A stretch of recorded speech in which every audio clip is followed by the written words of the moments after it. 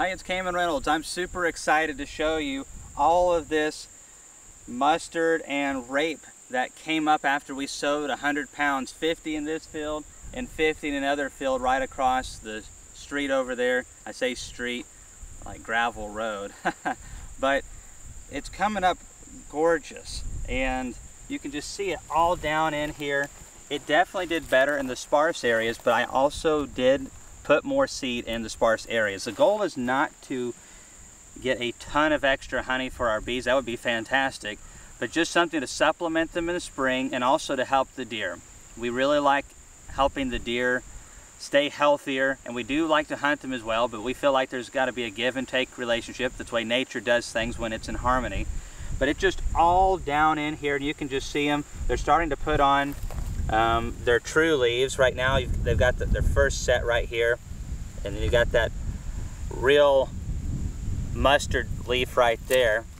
And this is over in here. You can definitely see where we had the bag and where I spilled a little bit.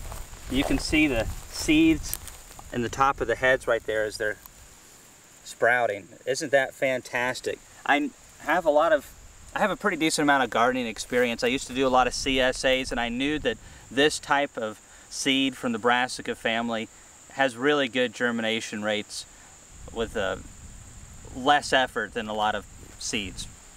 And so we just broadcasted this out in here like in the other video. If you want to watch that, I'll leave that link up here. It's real short, but I'm hoping we'll give you a follow-up to this. Is going to encourage the deer to be healthier, but it's also going to give us some really healthy pollens this coming spring in 2022, and some nectar as well. Mustard is a really good plant for them, and what really initially got that idea going in my mind to try that out is back in the day, farmers in this area would plant some of that as a kind of cover crop going into winter, and they've really stopped doing that by and large.